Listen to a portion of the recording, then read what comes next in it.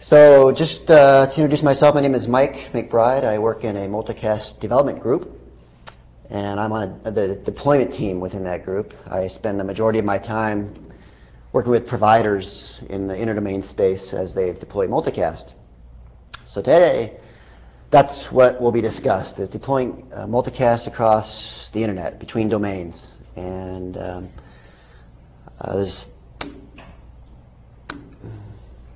we go. The agenda that we'll go through is we'll first talk about the protocols that are used today to make Multicast work. And that is multi-protocol BGP and MSDP. Those are the two primary protocols that is what is being used today and what is going to be used in the foreseeable future. I'll share a variety of examples of deployment scenarios of how this works, including how we're getting Multicast to work here at NANOG out to the world. And then towards the latter part of the presentation, I'll be presenting the newer concepts of source-specific multicast, multicast VPNs, and even more recently, multicast in the IPv6 world. So we have a lot to cover in an hour and a half. I'm going to be doing due diligence in getting through it all. I may have to click through a few slides rapidly to reach that goal, but I think we can do it. If there's any questions, feel free to yell them out. We won't be able to spend a whole lot of time getting into them, but we can discuss them as each section ends. Or feel free to send me an email. It's mcbride@cisco.com, or I'll be hanging around afterwards. Feel free to discuss anything you may have a question about. All right, so since this is not an intro to Multicast presentation, I just wanted to give a brief overview of the piece that we will be discussing today. We're not going to get into exactly how PIM sparse mode works. I'm assuming that hopefully you already understand that concept, which isn't critical in understanding what I'll be presenting today, but it does help. So on the campus side, the enterprise side, there are protocols. Of course, there's hosts that desire to receive certain multicast streams. I know a popular one with the guys that I work with is the fashion TV streaming. You get to see all the models cruising around on the catwalk. So your host needs to find out which group this is. So they're going to send an IGMP report once they know which group it is that they want to join, and the IGMP report will be intercepted by a router, and that router will subsequently be able to forward that request out throughout the internet, throughout the network. Of course, there's typically switches, and switches have been optimized with a variety of protocols to make it so they won't just simply flood the multicast packets like they would with broadcast packets. So there are protocols out there that we won't be discussing today, but you can use to make it more optimized to have them sent out, the multicast packets sent out to certain ports. And then there's multicast routing protocols, the protocols that actually do the forwarding of the multicast traffic. There's sparse mode, there's source-specific mode, there's bidirectional PIM, and what we will be discussing today is multicast VPNs. And then we get into where we'll be spending the majority of our time today, and that is on the Interdomain side, the protocols such as multi-protocol BGP, which makes it possible that we can control and multicast traffic between domains. And multicast source discovery protocol, which allows us to discover which sources exist so that we can join them. And source-specific multicast, which I'll go into some more detail as well.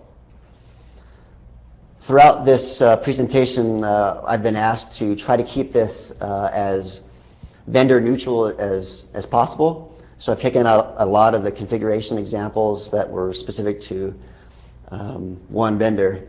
And so everything that I think I've done a pretty good job of making it, everything that I'll be presenting today is true across vendors. There are some slides where I wasn't able to remove certain configurations specific just because I needed to have that to explain some details. So multi-protocol BGP, sometimes people refer to this as multicast BGP. And since that's what we're going to be discussing today, that's really what it applies to for our discussions. Multi-protocol BGP makes it possible for us now to have a variety of prefixes advertised. We can include it in an update now. We can have V4 unicasts. We can have V4 multicast. We can also now have V4, V6 unicast and V6 multicast updates, as well as VPN tag information. You can have a variety of updates within multi-protocol BGP. However, you still need to have PIM to do the actual forwarding of the multicast packets. And the neat thing about multi-protocol BGP, which we'll be going into a fair amount of detail, is that you can use the same rules for BGP as you can with multi-protocol BGP. You can have the same policies and same preferences. So with multi-protocol BGP now, we can have separate tables. We can have a BGP table used for our unicast prefixes to use for the regular unicast forwarding.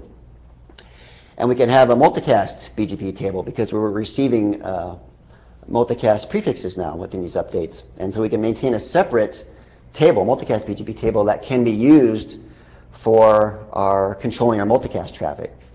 Do you have to have MBGP to make multicast work across the internet? The answer is no, you don't. You can simply use the unicast regular BGP protocol to do your RPF checking throughout the internet. But for those of us that want to control our multicast traffic, to either have it go a certain path or to assign certain policies to our multicast traffic, you do need to have multicast BGP. Just a very quick reminder of how multicast reverse path forwarding check works, because it is key to understanding this, is that if, let's say that I'm a router and my arms and my head are interfaces, if I get a multicast packet in on my left arm, before I forward it out my other interfaces, I'm going to do a reverse path forwarding check. And I'm going to look in either my multicast BGP table if I have it, or I'll look in my unicast table, and I'll look at the source of that multicast packet, and I'll decide if that left arm that multicast packet came in on, if it's the same interface that I would use to get to that source, then I'll go ahead and accept that packet and send it out the other interfaces. But if the multicast packet comes in through my head, but the unicast routing table is saying to go out my left arm to get to that packet, then the packet will RPF check fail. And that's a good thing. It prevents loops. So all this that we'll be discussing with multicast BGP table just makes it so that you can control your traffic in ways that you want it to be controlled. The way that this works within multi-protocol BGP is that we have address families now. We have address family 1, AFI1 for IPv4, and address family 2 for IPv6. And within each of these address families, we have sub-address families. So if I receive an update, and if it's an AFI1 with a sub-AFI1, that's an IPv4 packet, and it's only used for unicast, so it's going to go into my unicast table for unicast forwarding.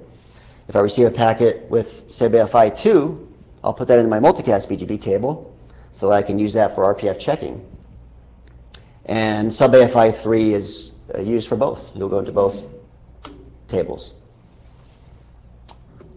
Now, all vendors have their way to be able to prefer the packets as they come in for reverse path forwarding. With multicast, we have static routes, static M routes, just like with unicast, so that we can force the RPF check to go out a particular way, and that would have a default distance of 1. But with this multicast BGP table, we can now have that as a preference. And the way that works is if I receive a multicast BGP update as well as a unicast BGP update, if they both have the same distance, the MBGP update will be preferred, and that will be used for our RPF checks. So that's, again, the way that we can control our traffic. By default, we'll do a distance comparison between the tables. With our implementation, you have to configure another keyword, longest match, to make it, if you wanted to have it more unicast-like, for a longest match prefix, you can configure it to do that. There are some scenarios where you may want to have always use the longest match to be your RPF check, if you're sure that that's going to be something that will be able to handle multicast. So there's a capability negotiation that occurs between routers, just as there should be. So if both routers are trying to establish a connection with one another with BGP, if they're both specifying that, yes, I can understand both unicast and multicast updates, I'm multi-protocol BGP aware, then a capability negotiation occurs between these routers and the session's brought up, it's established. Looking at this a little bit more closely, if I receive an update from a BGP peer, if it comes in with an address family of 1, which is for v4, with a sub-AFI of 1, which was for unicast, and go ahead and put that into my unicast BGP table. Now, if I receive another update with a sub-AFI of 2, I'll go ahead and put that in my multicast BGP table for my, again, my RPF checking. And if I receive one with a sub-AFI of 3, then it will go into both. So you may wonder, why would you even bother having, running multicast BGP in an environment where there's a concurrent topology, like your unicast and multicast traffic is going along the same link? Well, one reason would be that you may want to assign different policies to your multicast traffic, and you would subsequently want to advertise those updates to the rest of the world with those policies. So that would be one reason. But probably the more obvious reason that you would want to run multicast BGP is when you would want to have your unicast traffic on one link and your multicast traffic on another link. And so on one link, you can just specify this will be just unicast only. And on your other link, you can specify that it'll just be multicast only, sub-AFI 2. So multi-protocol BGP, multicast BGP, now it solves part of the interdomain problem. You can now control your traffic, assign policies to it just like you can with BGP. But we still need to have PIM to do the actual forwarding. And BGP, again, just allows us to control that traffic. So that leads us to the next piece of the puzzle, and that is MSDP, which is required so that we can discover sources out there. MSDP is an amazing beast. It was meant to be a temporary solution until something else came out that would take over. Originally, it was thought that BGMP would be the protocol that would take over to be used as a long-term solution. I'm not sure where BGMP is today. Maybe some of you know. It seems like it's kind of died in the ITF, but what's happened subsequently is the different vendors have optimized MSDP to make it more scalable and to make it better. I'll talk about the amazing spec, but spec 20 was published this week for MSDP. I don't know if that's a record or not, but it's been just tedious with trying to have agreement on all different rules, and it's just been an amazing process. But MSDP isn't going to be going away, definitely not for v4. We'll get into what will happen with v6 towards the end of this presentation, but it's being used today, it's being used well. If you regularly attend IETF, you'll find a lot of MSDP bashing, but it's being used in production, and most people like it. It's just hard to understand, and that's where we're going to go into some detail. So let's say that we have, which is the case, we have a variety of different domains, and they're all doing their own multicast, they're all enjoying receiving it. They all have their own rendezvous points. But the problem is they don't know sources that exist throughout the internet, like just different, Microsoft and HP, they got their own sources, and other people want to be able to view those. If you're not within their intranet, how are you going to view that? Well, that's where MSDP comes into play. Let's say that in domain E you have a receiver that's wanting to join a particular group. It wants to receive Fashion TV. So it sends a join to that domain E's rendezvous point. In domain A is where the actual source is for this stream. It starts sending out the packets and it registers to the rendezvous point in domain A. As soon as a register is received by that rendezvous point in domain A, if it's configured for MSDP peering with all these other rendezvous points, it will send an MSDP SA update, a source active update, just letting everybody know in a small packet that this is the source and this is the group. If you ever have a receiver that's interested in this, you know how to get to me, and we'll start forwarding it throughout the internet. That router in domain A is the originating RP. That's an important concept to understand because that's what we do an RPF check against. With regular multicast packets as they come in, we do the RPF check based upon the source. With MSDP, it's a separate RPF check. It's called an MSDP peer RPF check, and we do it on the originating RP. So that's what domain A's RP is. So the essays are flooded throughout the internet.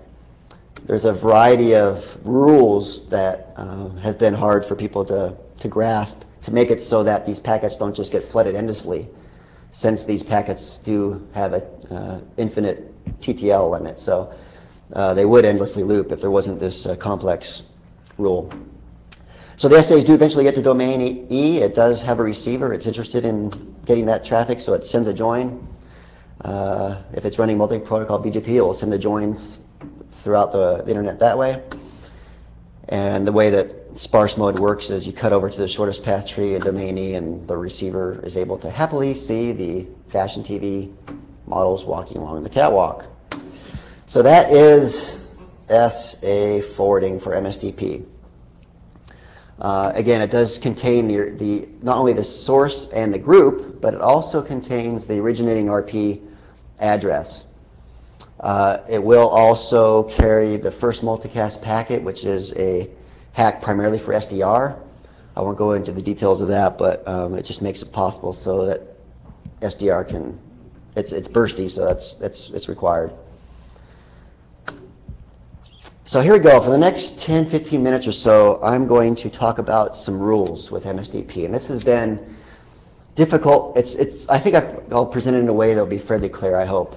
It's caused for a lot of confusion for people in trying to implement MSDP, wondering why the packets are getting dropped. But there's really just a few rules here that I think I'll make pretty clear with a variety of illustrations to help you understand how MSDP works within your domain, whether it's just within your own enterprise or as a service provider.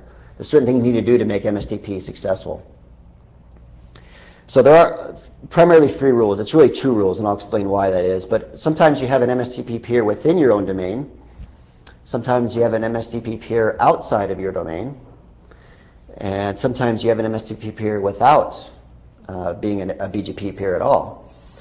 What was decided originally with MSDP is that we were going to have our RPF checking based upon BGP. It's already out there in the internet, and so we'll use BGP as the next hops, and the advertisers are the next hops as our underlying RPF mechanism. So it's very reliant upon BGP. There are a few exceptions, however, and we'll go into detail on these, but when you're appearing directly with the originating RP, there's not a chance for a loop, so you'll just skip the RPF check altogether there. If your MSDP peer is a mesh group peer, we'll also skip the RPF check. And if your MSDP peer is your only MSDP peer, there's no chance for a loop, so you'll also skip the RPF check. So let's get into rule 1 on how this works. Your MSDP peer is within your domain. It's an internal BGP peer. The rule with this is, and this is the most strict case within your domain, and there's ways, again, to skip around this, but within your own domain, you ask, the router checks to see if your MSDP peer address equals the BGP peer address. If yes, the RPF check succeeds. If not, it will fail. Let's look at this in detail, and I think I'll make this clear.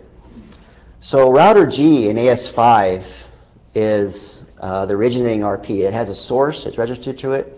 So router G's address, 172.16.6.1, is the originating RP, and it's going to go ahead and forward out the MSDP SAs to the other RPs that it's peering with. In this case, AS7. It gets flooded down into AS100, and that's where our focus is now. It's AS100. Router A specifically. So router A receives an MSDP SA update coming from router E. So it has a choice now. Am I going to accept this or am I not? Am I going to fail on this to prevent a loop? So what router A does is, okay, my BGP peer address is 172.16.3.1. I received the MSDP peer address. I received the MSDP SA update from a peer address of 172.16.3.1. They match. They're the same. So I will RPF check succeed. It's pretty basic. It's kind of anal, but but it works. We made sure that it has to be the exact address when it's within your domain. Now router E down in AS100 will as it should, forward off that SA also to router D, and router D will forward it on to router A. So router A will get this SA from two different MSDP peers. So the same decision algorithm occurs. In this case, the MSDP peer address, 172.16.4.1, which is router D, is different than the actual BGP peer address that I would use to get back to the originating RP. See, router A in its BGP table, it says, okay, what's the best path to get back to originating RP? Originating RP is router G up there in AS5, so the best path is saying to do that would be to go to 172.16.3.1, which is router E. So they don't match. RPF check fails, and the packet is dropped, as it should be. That's a good thing. Continuing on with rule 1, a common mistake, and a question in the back. So if I understand correctly, the RPF check is based on the route lookup for next hop to the source for the originating RP. That's exactly right. So the question was, is the RPF check done based upon the next hop? It's actually, and I'm going to get into some newer rules towards the end, but it's actually the advertiser of the next hop in BGP back towards the originating RP. So it's all based upon, we don't care about the actual source in the MSDP RPF check, it's the originating RP. You're exactly right. And when the initial checks, or the first two checks were checked for, did that then come from somebody whom I peered with? Is that, so the address they're compared, is that loopback, or which address is the one that we compared? Like, let's say you peer on loopbacks, and is that the address that that's a very good address. That's a very good question, and we're going to address that right now. Because your MSDP peering, it could be on the loopback, it could be on the directly connected, and which one are you going to use? Same with BGP. Well, that's a common mistake, and that was a great segue. Thank you. Is that when a update in this case, we have our BGP peer address is 172.16.3.1. Let's say it's a loopback address. It's not the next hop. Okay, that's fine. My MSDP peer address is 172.16.20.1. Maybe that's another loopback or some other interface on the same router. They're not the same address. So we're going to RPF check fail. It's extremely rigid on in the interdomain side. Even though their addresses are on the same box, they're not using the same address. So that will RPF check fail.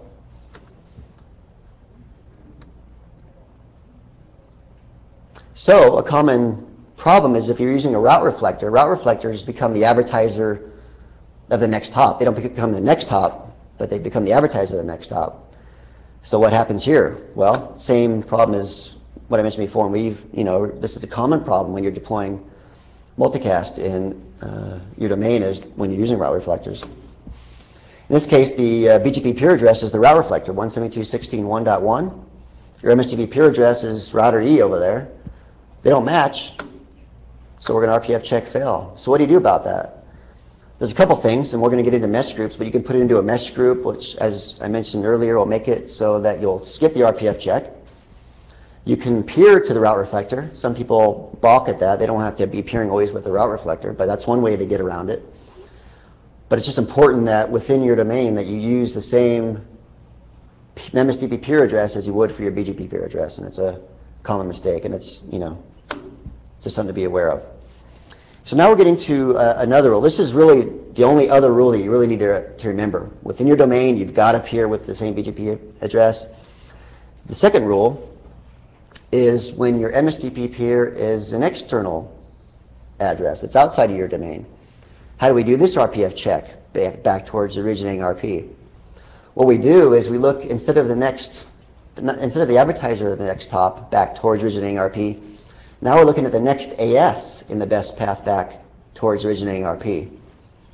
So it's not quite as rigid. You don't have to be so concerned about using the same IP address. It just has to be the next AS in the best path back towards originating RP. Let's look at some examples to illustrate this to make it clear. Okay, so same scenario. Router G is the originating RP. The SA is flooded throughout the internet. It gets down to router A and AS100. That's where we're going to be concerning ourselves with. It needs to make a decision as the SA comes in from router E. The decision is, okay, I received the SA from 172.16.3.1. I know that address is an AS3. So for me to be able to accept this packet, my AS3 better be the next AS and the best path back towards originating RP. If it is, I'll accept it. In this case, they are the same, and RPF checks succeed. Let's see what happens when it comes the other way around. AS3 will flood that SA over to AS1, and AS1 will flood that packet down to AS100. Decision process needs to take place. First AS and the best path back towards originating RP is still AS3. That's the preferred route, whether you have it in MBGP or BGP, whatever you're using. But the AS of the MSDP peer is in AS1. They don't match. So the RPF check will fail. So this is our way to make it so that the MSDP SAs will not endlessly loop. Those are really the two rules you need to understand. Just kind of a slide to kind of see what happens. Yes, in the back. So this is in reference to the previous slide where you have to do an RPF check based on AS path treated, right? That's right. So I suppose this would have to be always done in software because you have to have AS information for an address. That's correct. So the question is this is based upon AS path, what the best AS path is back towards originating RP. And that typically, if not always, would need to be in software, and that would be true. So looking at this a little bit further is when you're using your border routers for your MSDP peering, you very quickly, within your own domain, AS100 here, have to very quickly get back to these very rigid internal MSDP peering rules of having to use the same IP address. Because router A in this case becomes the announcer of the next hop, so everybody's got to peer towards that address. But if you peered further into your network, like if router E here, instead of peering with router A, was instead peering with router B, then you would be able to skip all the having to peer with all the exact IP addresses. And I'll illustrate that a little bit more further because that's commonly done. Okay, even though this next rule is listed as Rule 3, it really is basically just an off-take of Rule 2. And that is when your MSDP peer does not equal your BGP peer. It's the same exact scenario where you have to just find the next AS and the best path back towards originating RP. And just hang on with me for like another 5 minutes. We're almost out of this tedious RPF checking, but it's just kind of important to understand. If you understand this, you're probably the only 30 or so people on the planet that understand it, and you make yourself extremely valuable to people you work with. In this time of day, that's kind of important, unfortunately. So let's look at that rule. Router A gets a SA from router E. It's not MBGP peering with router E, it's peering with router B. So it's very reliant upon BGP, so how's this going to work? But it's the same way. Router A's table will just show that router E is in AS3, which is the best path back towards originating RP. And the AS of the MSDP peer is in AS3. So we're going to RPF check succeed. And when it comes around the other way, we will RPF check fail for the same reason as in Rule 2. Just happens that we don't have a direct MBGP peering with them. So the nice thing about this, and this is what's commonly used in service providers today, is they have a group of rendezvous points within the core of the network. They're running Anycast RP, and I'll discuss that in detail in a few slides. And those routers are the routers that are peering with all their customers. Instead of using all the border routers to MSDP peer with all their customers, they just use this subset of routers, 10 or so, or 10 or under RPs that are MSDP peering. And the nice thing about that is since those are external MSDP peerings, we're just using the next AS and the best path back towards originating RP rule. We don't have to be so concerned about the actual IP address as with internal MSDP peering. And router E and router F would be in a mesh group, so it would be skipping the RPF check altogether, and you'll understand that if you don't already in more detail. But this is a typical deployment scenario. And AS RPF check works the same as I previously discussed. All right, so mesh groups. Mesh groups were created to cut down on SA flooding. And this is an intra-domain solution. So a lot of providers use this as well as enterprises. If you have a lot of MSDP peering going on, they are flooding the SAs to one another. Eventually they'll stop, but they are going to be flooding, as they should, to all their MSDP peers. To cut down on that, you can put them all in a mesh group. And what happens within a mesh group is if you receive an SA from a mesh group peer, you will not forward it out to any other mesh group peer. You'll forward it out to other peers you may have outside the mesh group, but not to any others within it. So it cuts down on the flooding. And the reason that you don't have to send it out to other mesh group peers is because you know that they've already received it. Because within a mesh group, you have to be fully meshed. So looking at it in this scenario, if router 4 in this case is outside of the mesh group, it sends an SA to router 2. Router 2 has mesh group peers router 1 and router 3. There could be 20 or so of these peers, but in this case there's just 3 to illustrate it simply. Router 2 will forward those SAs to its MSDP mesh group peers, but router 1 and router 3 will not forward them to one another because they know that they've already received them. It cuts down on the SA flooding. But router 3 will send it off to another MSDP peer outside of the mesh group.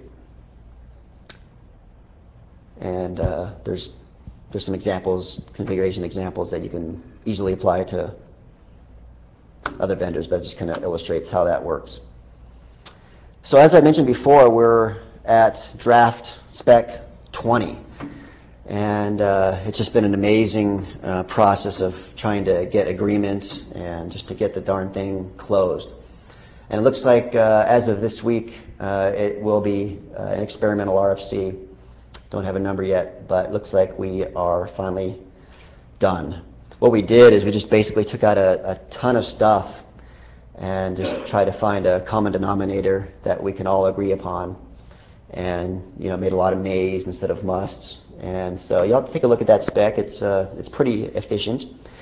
I've subsequently submitted a multicast, an MSDP BCP, that's common practice, which discusses a lot of the things which we are discussing today to help understand how you would deploy it. It came up on the mailing list that it's just really difficult to deploy MSDP. That's one of the reasons we hate it. So we need to have some sort of a best common practice. And so that's been submitted. David Meyer and John Myler are on that as well. They gave it their blessing, so that's good. So you can look those up to take a look at. Back on the mesh. I'm sorry, I should have asked. That's fine. Yeah, go ahead. What's the motivation to eliminating the other routers communicating their SAs? Is it just for traffic, or is there some other complexity reason? Right. So the question is in this. Back on slide 38, router 1 and router 3, being that they're in the mesh group peering, they aren't going to send the SAs to each other. And the whole motivation, it's pretty simple, is just what you just said, is just to cut down on SAs. Let's say you had 50 MSDP peers. If router 2 received that SA and it had to send it off to, it would send it off to all its mesh group MSDP peers. They would subsequently send it to all their other peers, and they would send it to all their peers. So it's scaling is what it is exactly. So if you have a lot of MSDP peers, it works good. If you don't, then it's not that critical. However, it is used in minicast RPs, and we'll discuss that also. Good question. All right, so this is the first time that I've presented this portion of the presentation. All these RPF rules that I've discussed, that are presented to you. In the latest draft, there's been some additions to MSDP to try to make things a little bit better. And I would assume most implementations now have implemented these new options, these new rules. And so in latest code, primarily not what's out there today. What's out there today is what I've just discussed. But with newer code that has the latest draft, is compliant with latest draft, there's some new things that you need to be aware of. One of them is that we've taken out the requirement of always having to use BGP to do your RPF check. Now, if there is no BGP, you can fall to an IGP, OSPF, ISIS, whatever, to do your RPF check. And that's kind of cool. We can now accept SAs from a BGP next hop, not just the advertiser of the next hop, but the next hop itself. And I'll illustrate each of these. And there's also the ability now with the latest draft to accept SAs from the closest peer along the path, not just the next AS in the best path back towards originating RP, but any AS that's the closest one in the next path back toward originating RP. So I'll talk about each of them briefly, and then we'll move on out of the nightmare of RPF checking. So let's say again that you don't have BGP, but you are running OSPF, and you want to be able to use that for your RPF check now. And now you can get to that. So in this environment, we're not running BGP. Router A gets an update SA from router B. They'll just look in its unicast routing table. It does have a route back towards originating RP, which is 2.1.1.1. The MSDP peer is also 3.1.1.1. And so they match, and the RPF check is successful. We'll forward that on to other MSDP peer. We can also use, as part of this IGP check, the advertiser of the next hop, like OSPF and ISIS, where you have a router ID. You have that. RIP doesn't have that; it just has the next hop. But with protocols like OSPF, you do have a router ID, so you can use that if you wish. If you aren't required just to use the next hop. So let's say 4.1.1.1 is a loopback on router B. We can peer with that.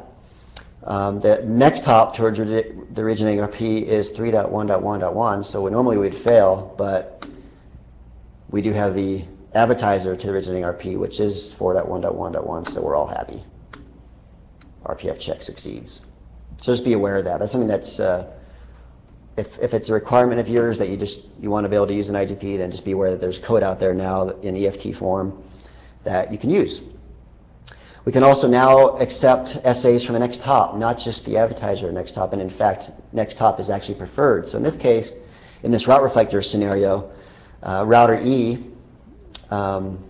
is the next hop towards the next hop back towards originating RP. The MSDP peer address is 172.16.3.1, but the BGP next hop is 172.16.3.1. So the route reflector is the advertiser of the next hop. So normally it would fail, as I illustrated before, but the next hop is, if you're using like next hop self, is the next hop, and we'll use that now for RPF check. Just put that in your bag of tricks and just be aware of that. And yes? Question about that last Yes.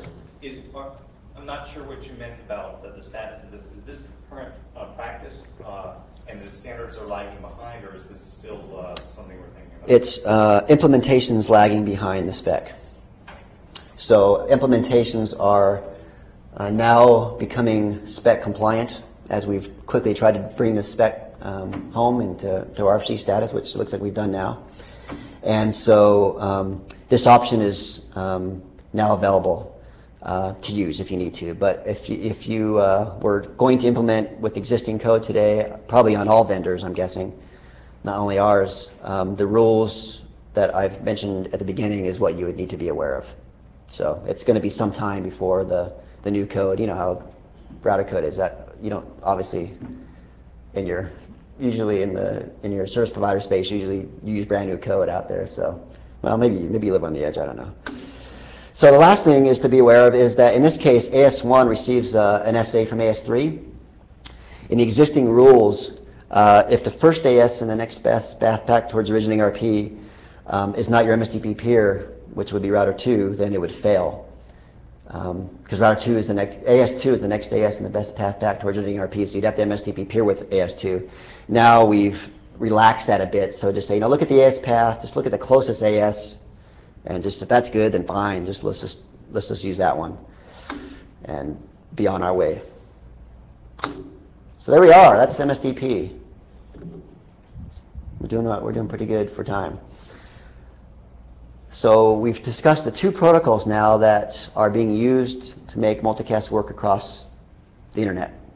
If you have your own company and you want to start forwarding multicast traffic out to the world, you need to talk to your provider and say, okay, we need to start setting up some peering, and I need to get an MSDP peering set up with you. And we'll go over some examples, different deployment scenarios of how you'd get this to work. Let's first go into Anycast RP. Most of you probably somewhat familiar with Anycast RPs. Anycast RP is a solution that was created to be able to have redundancy and load sharing. With multicast, you can have one rendezvous point for a particular group. It sure be nice to be able to have a variety of rendezvous points to be able to use for backup, for load sharing and redundancy. And that's what Anycast RP function does, is it allows you to assign, usually it's a loopback interface on several rendezvous points, let's say two or three or whatever, and they have the same exact IP address, /32, and your sources and receivers will be directed just using unicast routing towards the nearest rendezvous point. And if that one fails, they'll just be directed to the next nearest one. It's kind of cool, and we'll look at an example of how exactly that works. It's very fast convergence, just depends upon your unicast routing that you're using. So let's take a look at an example. We have East Coast and West Coast rendezvous points. And they have an MSDP peering with one another. They both have the same Anycast RP address, 10.1.1.1. So the receivers on the West Coast send their joins for a particular group, and those joins are directed towards the nearest RP, which is on the West Coast. Same thing happens for the receivers on the East Coast. A source fires up on the West Coast, and the receivers on the West Coast receive that traffic because they're interested in receiving it. But the receivers on the East Coast have no clue on that source existence because they're not using the same actual rendezvous point. So that's why MSDP is needed. The West Coast rendezvous point will send an SA over to the East Coast, letting that router know that it has an active source, and if it has a receivers interested, go ahead and join towards the source, which it does, and the receivers get the packets, and if there's a source on the East Coast, the same process occurs. So let's say that router A dies, heaven forbid. So what happens? Well, the receivers continue to get the traffic because typically with sparse mode, you're going to cut over to the shortest path tree, and the rendezvous point can die, and you don't care. You're getting the traffic natively. For any new sources, they're going to be directed over to the other rendezvous point, just as quickly as unicast routing can direct it over to the other rendezvous point. So it's very quick failover, it's very seamless, and it works awesome. This is where I had to just put in configuration commands that I was familiar with just to kind of make it clear. All your routers within, yes, question? So on the previous example, Anycast SA or Anycast setup between two RPs and one sending and SA to the other, would the receiving RP process it? Because the advertising router ID would be the same as itself? Yeah, very good question. We'll discuss that right now. I'll answer your question. That was good. The question is that since they're using the same IP address, would they accept the SA from one another? If they receive the SA from the same IP address as itself, no, it wouldn't. So that's why it's important to use a different address, and I'll illustrate that right here. So all the routers in the internet within a domain, and this is commonly done, is in a service provider space, typically we would recommend using static configuration for your RPs.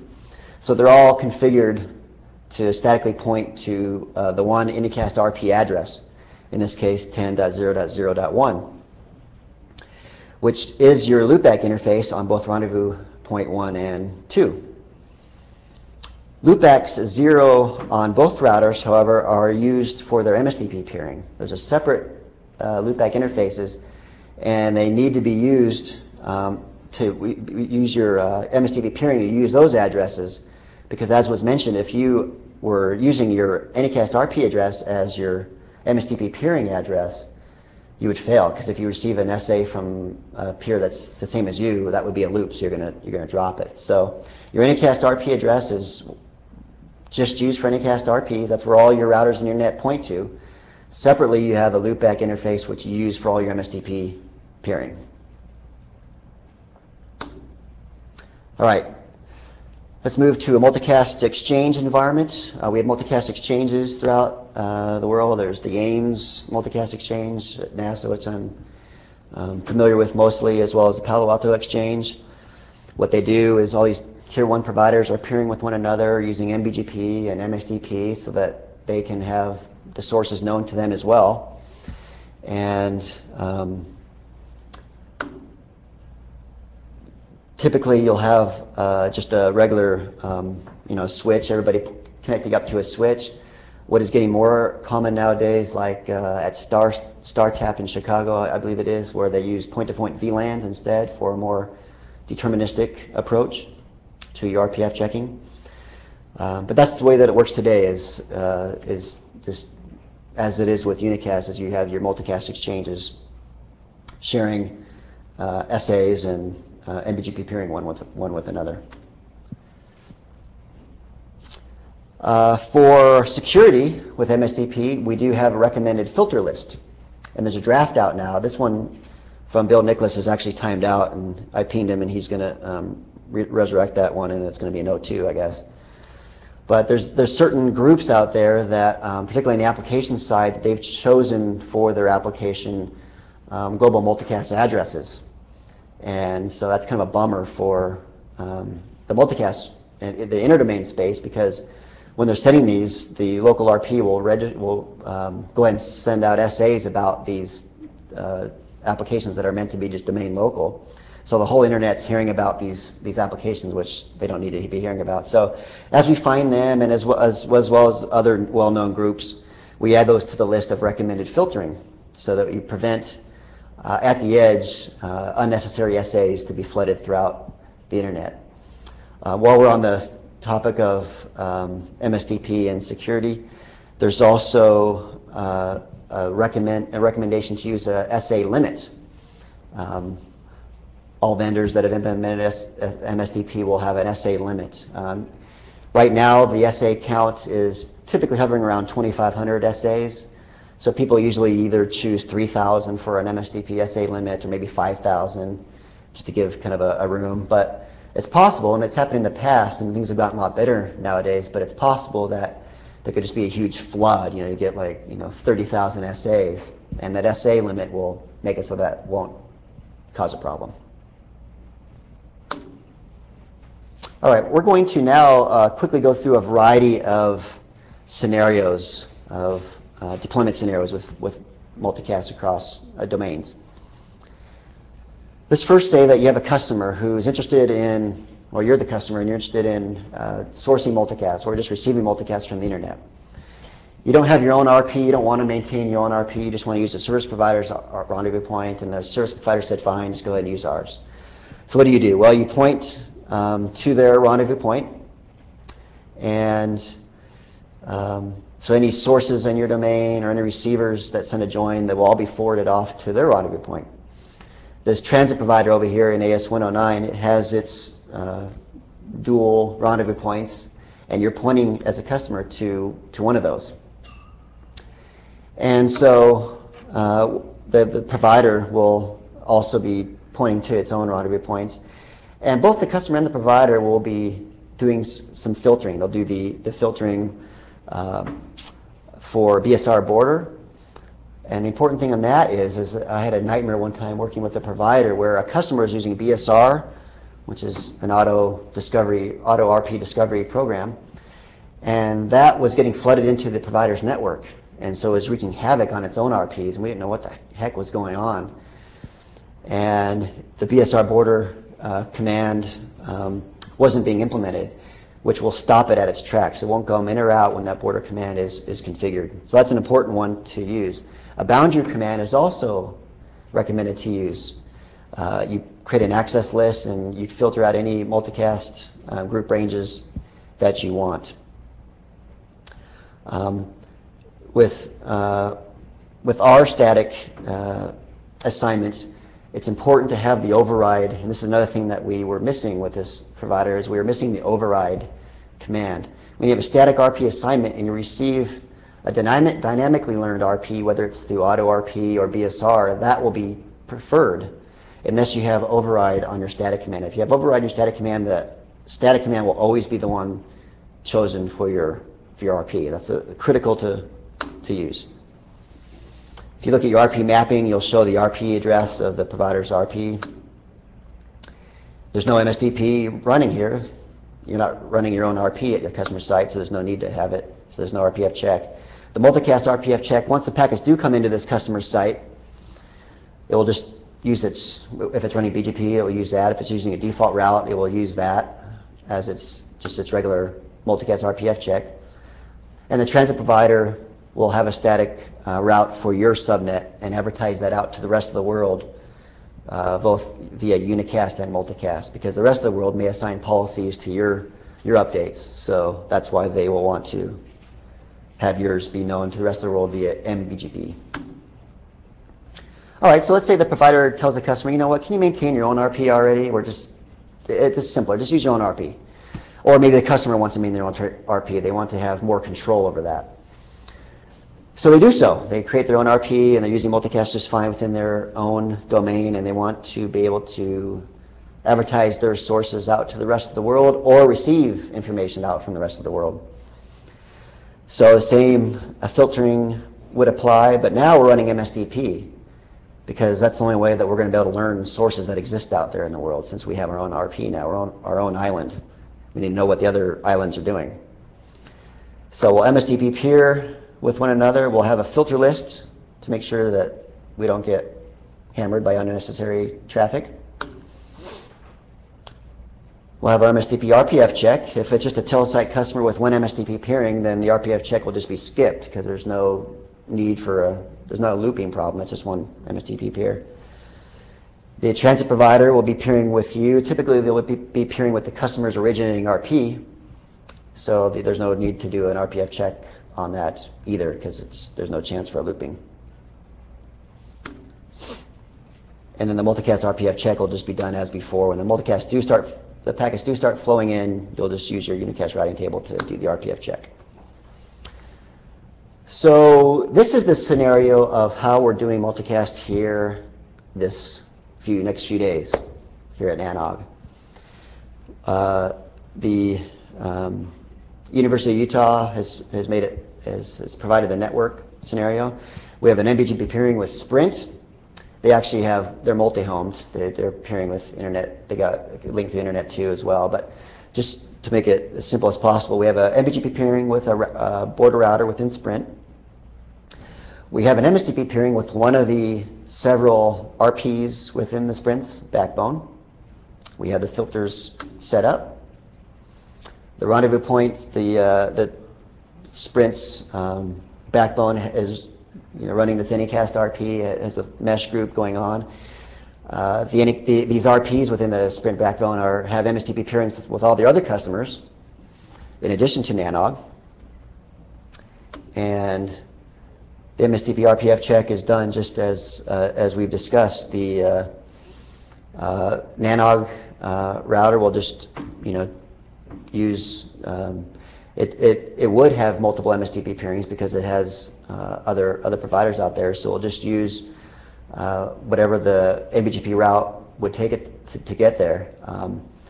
It will use the Sprint's AS and the next best path back towards originating RP, if that does happen to be the next AS and the best path back towards originating RP. And then Sprint's MSDP peering with NANOG. And the NANOG AS here would be the next AS and the best path back towards originating RP, since NANOG RP is the originating RP. And the multicast RPF check is yes, question in the back. I'm curious about the command, IP, MSDP peer, and then connect source. Which we're not supposed to talk about, but yeah, go ahead. I'm just joking. No, I'm just joking. It's vendor specific, so just go. Who cares? So on the RP and the transit AS, what does that convey? What information does that convey? Because that router is not going to know about the connect source address, right? It's a peering router, like the BGP peering router. The connect source address makes it so that you can control which address is used in the MSDP update. So in this case, at NANOG, it's pairing with 3.3.3.3, which is a Sprint router, and it needs to know about that address via BGP or MBGP. Now, I was curious about POS0/0 on the RP in Sprint router. Like, what is that? That's just specifying an IP address. You could just as well specify an IP address. Oh, it's just what happened on that RP router. It's got an interface. That's exactly right. That's right. I thought you were somehow referring to the peering route. Oh, I see. That okay. Yeah. So there was a little confusion on the pause. That's just no. That's like with unicast. You just can specify instead of actually specifying an IP address, you just specify an interface. Yeah. I'll have to try to make that clear next time. So then the multicast RPF check just uses, BGP and BGP if it's there. Hopefully it is. And away you go. Another scenario is where you are dual homed. One provider may be multicast only.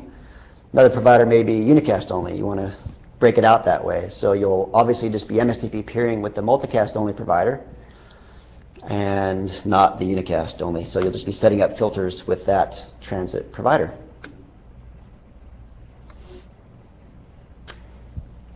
The MSDP RPF check, again, you just have one MSDP peering, so it's a no-brainer. There's no check necessary. If there was, you would just use MBGP and decide which path you should accept. And the multicast RPF check is done similarly with BGP.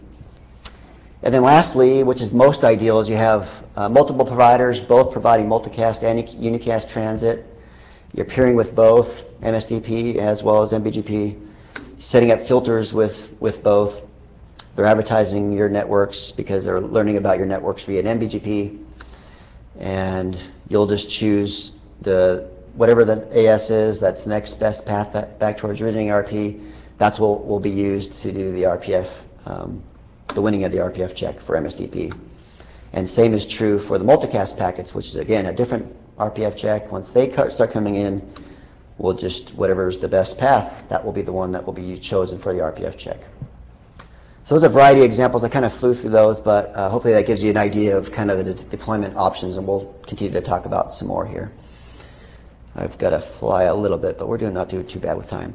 GLOP. You may ask, with unicast, you have addresses assigned by IANA. With multicast, that's not the case. It's kind of a free-for-all. You've got all this multicast group address range, and what do you do? So you could pick. Some people could be picking the same group address for the multicast sources, and there could be a conflict. And that's true. That could be the case. A concept of GLOP was created, which has gone from the concept stage to the implementation stage. I don't think GLOP stands for anything. It's just an acronym, I believe, that David Meyer came up with. And it's a temporary allocation of 233/8. And again, I say temporary. MSDP was temporary, and it's going forever, so maybe this will last longer than we plan. But it's just a way to allocate. If you have an AS, you can inject that AS into 233/8 and come up with your own /24 used for your multicast groups. The way you figure it out is just write it out in binary if you want, or hex, and map the high order octet to the second octet of the 233/8 address, and the lower order octet to the third octet, and you get your address. All these slides should be posted, by the way, on the site. So are you viewing them? Or? Yeah, okay, cool. All right, so you guys have them, so you can review this later if it's confusing at all. But the easiest way to do it is just to go to a website from our friends at University of Oregon, plop in your AS, and it will tell you what your /24 is for use. And again, that's the recommendation here. There's been a lot of different proposals in V4 for more dynamic allocation of addresses. Nothing has stuck yet, and so we'll wait and see if anything changes with that. Any questions before I move on to the last 3 sections here? We've got about a half hour. All right. How long is the SA information kept on a router? It's probably vendor specific. Ours is 6 minutes. It'll stay in the cache and then time out if it's not updated. Once a minute, we send out the contents of our SA cache. It was specified in the spec that you must cache the SA. So. And if you send a new SA, let's say a new receiver came out, I noticed that in every SA you list the rest of the receivers that you know about, right? It seemed like, or alluded to that. that not the case? Well, you're not concerned about the receivers. You're just concerned about the source. So, All right, source. yeah, okay, sources. So yeah, any new register that you receive from a source, you're going to go ahead and send out a new SA. And that SA will contain all the other sources that you know about, right? Or is it just a new source? It will be the new. It'll be an SA for that new source, because otherwise you'd be flooding all the time. So once a minute you flood the entire contents of your SA cache. If a new SA comes within that, you're going to flood that. So that. I must have misread it. I think it was like earlier on that maybe I must have misread it. All right. So the question was, if that is the case, then would you still send a 1 minute? I guess that's. Yeah, you still send it. At least for us, it's a 1 minute deal. But again, that's vendor specific. I don't know how other vendors do that. Yeah, right.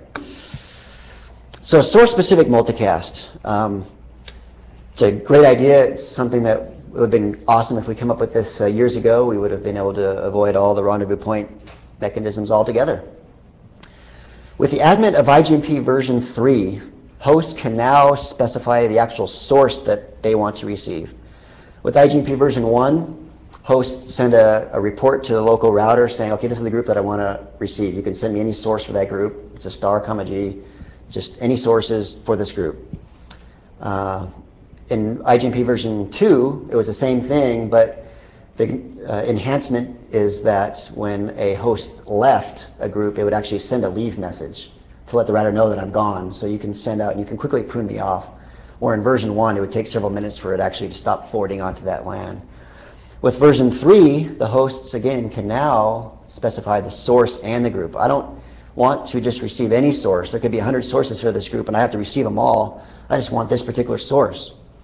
Very cool. Source-specific multicast on the routers make it possible that when we receive such an IGMP version 3 join, we already know the source. We don't have to go through this whole process of trying to find out, sending the packet to the rendezvous point, the receiver's joins are sent to the rendezvous point, we cut over to the source path tree. We already know what the source is. We can immediately cut over to the source path tree towards to the source. It's very cool. The last hop router sends the joins towards the source. It definitely simplifies address allocation if you think about it. If the two different companies choose the same group, 224.1.1.1, who cares, because they're both sourcing it from their own unique source. And since the host is now specifying both the source and the group, it definitely solves that. It definitely simplifies that problem. There's a variety of RFCs out there that describe each of the different versions of IGMP, which we've discussed. Version 3 is more and more prevalent now in the stacks of various hosts. We're just now trying to push to get more and more applications that are SSM or IGMP version 3 aware, so that we can start getting this thing to take off in the interdomain space. Because if there's not rendezvous points needed, then it eliminates the need to even have MSDP. You don't need to have the SA deal that we've all been talking about if SSM is used. SSM is being used today. It's just not widely used. As maybe, hopefully, as more and more applications get developed, it will be used more prevalently. So the way that this works is a source is firing off its multicast content. A receiver learns of this source and group through some out-of-band mechanism. Network administrators are cheering because we don't have to deal with having to have the rendezvous points and everything, have the network take care of it. We're just letting the receivers take care of figuring out how they're going to get the source and the group advertised either via email or web server or whatever. So the receiver learns what that source and group is. It sends an IGMP version 3 S, G join to its local router. That local router is running SSM, so it recognizes that and immediately sends a join towards the source because it knows what the source IP address is. Traffic begins to flow, and those of us in the multicast development group are out of a job because this is extremely simple. This is awesome. And we hope it goes nuts. These are just different drafts and whatnot that specify where SSM is and IGMP v3 is. And it's supported in a variety of router vendor OSs. We do maintain a list of stacks. So this requires IGMP v3, right? IGMP v3, that's right. How widely available is that in the in the appropriate switches. It is getting there. Yeah. The question was, is V3 now widely deployed, widely supported in vendor switches? And the answer is yes and no. It is getting there. There are certain, like with us, for instance, it makes sense to concentrate on certain switches and make them V3 aware, and depending upon customer feedback, others may not be included in that. The answer is yes. I don't know if you're running code right now that supports that, but you could.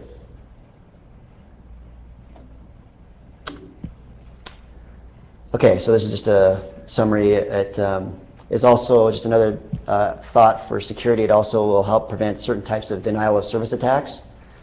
If I'm receiving a stream, even if it's in my own domain, let's say that I'm at my desk and I'm receiving a corporate broadcast from the company CEO, and it's being broadcast out on 224.1.1.1.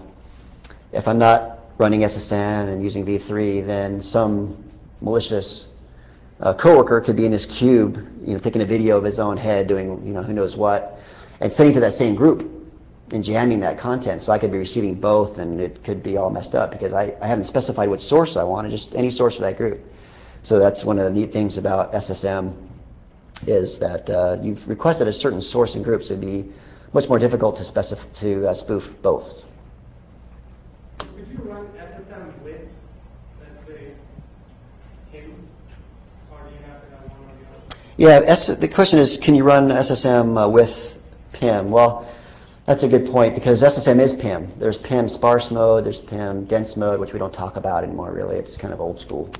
And there's bidirectional PIM, there's source-specific multicast PIM. There are different types of modes that, yes, can be used in different parts of your network. So if you're currently using rendezvous points, which you typically would be, and you wanted to start introducing SSM, then you just mainly, at first, just need to upgrade your border routers, not the border routers, your last hop routers, the routers closest to the receivers, because they need to be able to understand the V3 joins. And since SSM is the 232/8 range, you can just specify that this is my range that I'll be using only for SSM. And then in the long term, you can, if you wish, you can just open up that range to not only include 232, but for all your groups if you wish. So that would be that is something that's commonly done.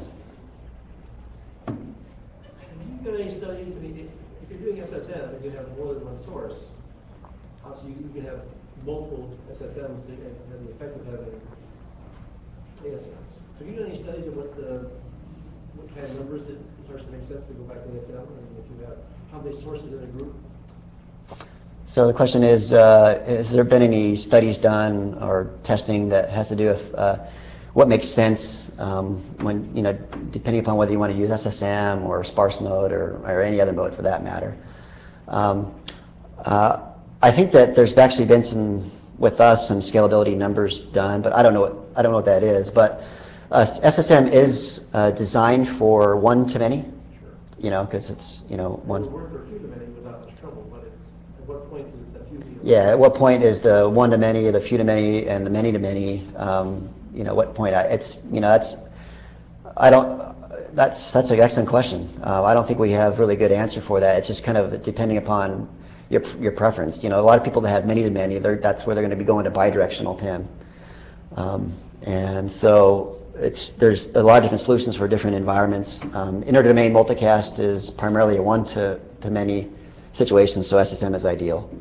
But it probably is not a bad idea to try to come up with some sort of a study on what makes sense number-wise. Good question.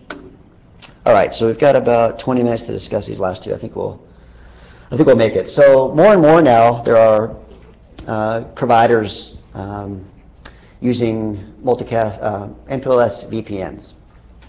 And up until now, only unicast has been supported in such a MPLS environment. And service providers were coming to router vendors saying, hey, I've got these customers who we have started implementing MPLS VPNs, and they want to now start running their multicast traffic over this environment. And there's no switching of multicast packets within the MPLS VPN environment. It's only unicast packets. There's no affixing a label to a multicast packet. So what are we going to do about that? We need to come up with some sort of a solution. Well, the workaround up until recently has been just to create a bunch of point-to-point GRE tunnels between all the CEs, which is, if you have a lot of CEs, can be an administrative nightmare. And it's just not scalable. But that's what you would do. And the service providers and the customers have come to us and said, okay, so whatever your solution you come up with to make this better, instead of all these point-to-point tunnels, it needs to be a solution where the provider can use whatever PIM mode he wants, SSM, bidirectional PIM, or sparse mode, whatever, and the customers should be able to have their own mode as well. They need to be independent, not dependent upon one another. So, okay, we take that and we'll make the implementation support any PIM operating mode in customer and provider networks.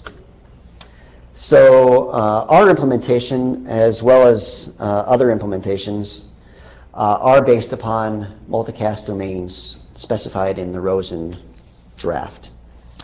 And it does just this, and that is that you've got your provider network and you get your customer network. And what we do is when a multicast packet comes in from a customer VPN, we'll take that multicast packet and encapsulate it in another multicast packet, forward it across our network, decapsulate it on the far end side, and send it off on its merry way in its original multicast source mode. So it's what the solution is. It's a dynamic mechanism for creating tunnels between the different PEs per customer, and I'm going to illustrate it as we go along here. I think it will make sense on how this works. It's being used today in a variety of provider networks. So from a customer's high point of view, what they have is they have their own independent VPN for both unicast and multicast. They have their own color, and it's being forwarded. From the provider's perspective, what they've done is they said, okay, for blue customer, I'm going to use a particular group address, 239.1.1.1 for the blue customer, for instance. So again, when multicast packets come in from the blue VPN and it wants to transit my MPLS VPN core, I will encapsulate it in 239.1.1.1, which will be that address will only be used for the blue customer, and that will be sent to the other PEs that lead to that customer's remote locations. And then for other customers, we'll use a different group address range for all those multicast packets. So let's take a look at a little bit more detail on exactly what's going on with multicast VPNs. So a receiver joins a particular group, and it's the PIM packet, the PIM join is sent from the CE off to the PE. That PE router gets that join, and it sends that packet to a destination address of 239.1.1.1. It encapsulates the customer's packet, multicast packet, and creates a new multicast destination address, which goes to the other PEs within the VPN. The PE that leads to the source will decapsulate that join, send it off towards the router that leads to the source. The multicast data would begin to flow. The PE router that is connected to that source will encapsulate that multicast packet. The PE router will become the source IP address. Again, we have a new destination multicast group address, 239.1.1.1. They'll be sent to all the PEs. The PE that leads to receivers will decapsulate it and send it on its way, and the receiver gets the packet and it's able to view Fashion TV. The receiver's all happy. So if there's any news sources that come up, they will also be encapsulated in that same group address. So one benefit of this is that it definitely reduces state for the P routers. P routers they're just going to know one group address range, one group address for that they'll have to forward on. So that's one of the advantages. Disadvantage, it can result in wasted bandwidth. There are PEs that don't lead to receivers, but they're getting the data anyway. That's one of the problems. And the solution, and this is something that is where the interoperability stops. We could, between vendors, use the default MDT and everything would work just fine. But beyond that, it's not specified exactly what to do, and one of the solutions that you could do, that we've done, is to use a separate data MDT for high rate sources. So what that would mean is that when the multicast traffic is forwarding across this default multicast distribution tree, MDT, it would exceed a certain configurable threshold on the PE router that's connected to the high rate source. The PE router would send a control packet to all the other PE routers, signaling those routers that if you have receivers that are interested in a particular source, please send a join to me, and we're going to use a new group, 239.2.2.1. So the PE routers that have receivers will send a join to this new group now. And the data MDT is built using this new group, and the traffic begins flowing along this new tree. You still have the existing default MDT for any new sources that come up, and all the control packets, they still occur on the default MDT, but you can now cut over. And again, that's about as specific as I want to get, because that's a solution that that we do, and you may just want to ask your vendor what solution, if any, that they may have for that. They may decide that it's maybe just not, it may not be necessary. You may just want to stick on the default MDT. So that's kind of just this is just kind of the picture of how it all ends up with your different VPNs and setting up your default MDT, and it works pretty good. Any questions on that before we move on to V6? Yes, in the back. I guess in the last two slides, it goes back to increase the state on the DP routers, because now you have to keep track of which receivers want to listen to which source, right? As opposed to just keeping information about which tunnel to which site. That's right. So one of the potential drawbacks of cutting over to a data MDT is that now the PE routers have to maintain more state for new groups, and that's true. So you would just need to decide whether, and that with us is configurable, whether you'd want to ever even cut over to the data MDT. I would think that for efficiency's sake, it, in many cases, would be preferred to cut over to a data MDT, but good point, maybe not always. All right, V6, lastly, and this is kind of the fun part, because this is all new stuff. We have a new multicast address range, and you know, it's FF/A, excuse me. And there's a lot of neat things about V6 addresses. You've got 4 scope bits that you can specify whether this address is link local or global or regional or whatever, so that you can, on your routers, set up your filtering so that, okay, no address that's is global will pass my interface. So it's much it's easier to do your boundaries. With V4 today, we have to set up a boundary command and specify the group address range that we want to bound. Just a little brief history. I'll try to make it brief on where Multicast V6 stands. With Unicast V6, it's been around for several years now. A tunnel topology in the 6-bone. And at the last IETF, it was decided to decommission the 6-bone and to go native. And there was a specific date that was chosen. Some of you may have been there at that working group. And we're following suit. We really want to aggressively make it so that we've learned from previous experience with the old M-bone, which in some ways we're still kind of fighting with the tunnel topology, is to kind of go native as quickly as possible. So what Renator out in Europe did is they created a M6 multicast 6-bone. So it is a tunnel topology for a lot of testing, and a lot of people are involved in that. A fair amount of applications have been created to work on V6, and it's there today. And again, we knew that we wanted to aggressively get out of that mode, however, and go to a more native approach. A lot of people have created native networks as we vendors have come up with implementations. And so there's a lot of different environments now, like for instance NASA, their production network is V6 capable for multicast, and so there's a lot of these little different islands, people of companies that have now gone to a native mode. And there is a new network that was created, a new environment that was to be able to support these native implementations, and that is 6net. Renator, who maintained this M6 bone, is an active participant in the 6net. And this is a network of a native solution where we're able to test and people are able to natively get a solution for multicast and unicast for that matter.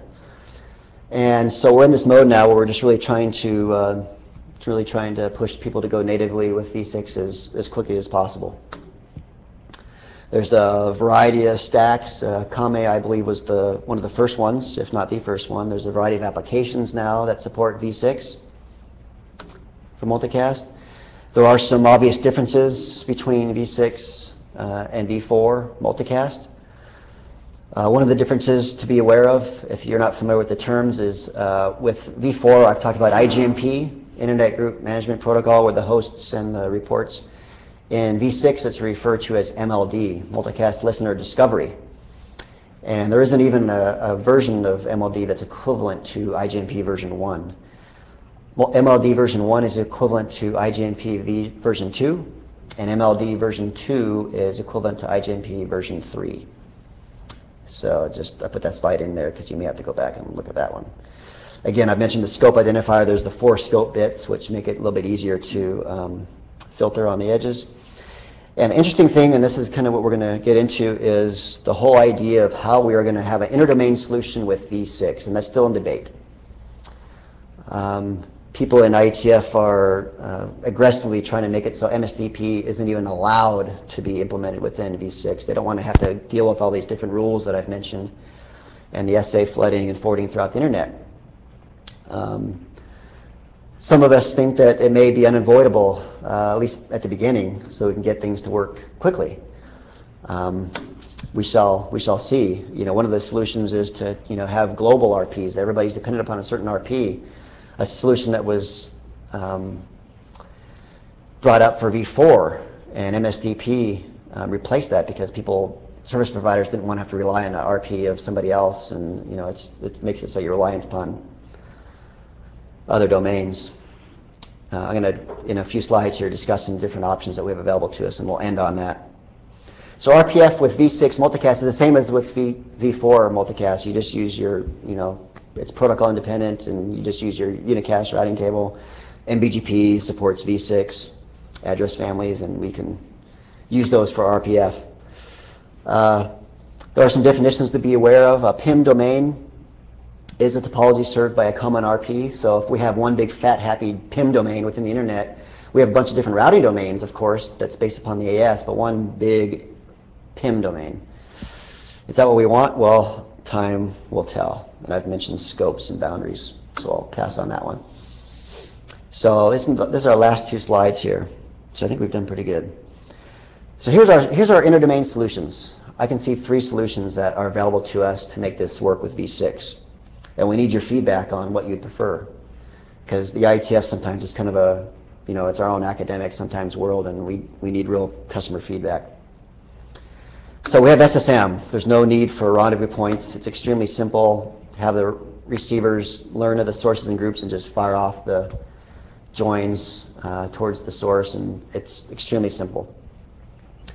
Some people really support this, saying, you know what, let's just have SSM only. Start it right from the very beginning. Let's just have SSM only in V6.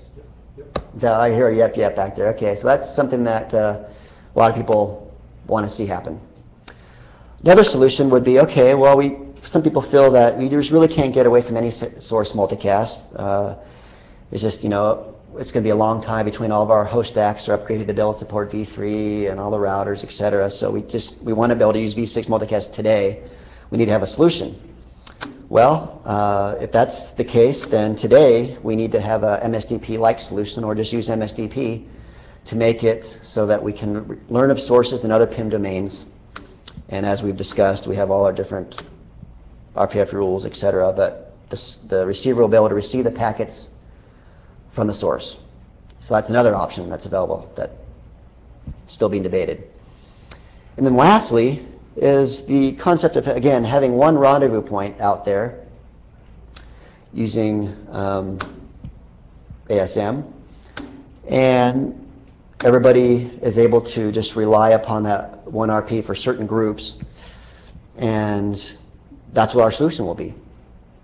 At first that would probably work because it's kind of a small, still kind of in the testing phase, and that's in fact what's being used today. But going forward, would that work? Well, there is a proposal out there that some of us have actually implemented that has to do with embedding the RP address in a multicast address. So with v6, again, there's certain bits that you can set that will flag that the RP is embedded within this multicast v6 address. So the RP address is known. So there's no need to use MSDP to find out their sources. Everybody, as long as they're using routers that understand this embedded RP, will be able to know what the RP address is based upon the multicast group, and then be able to send the packets off to the rendezvous point.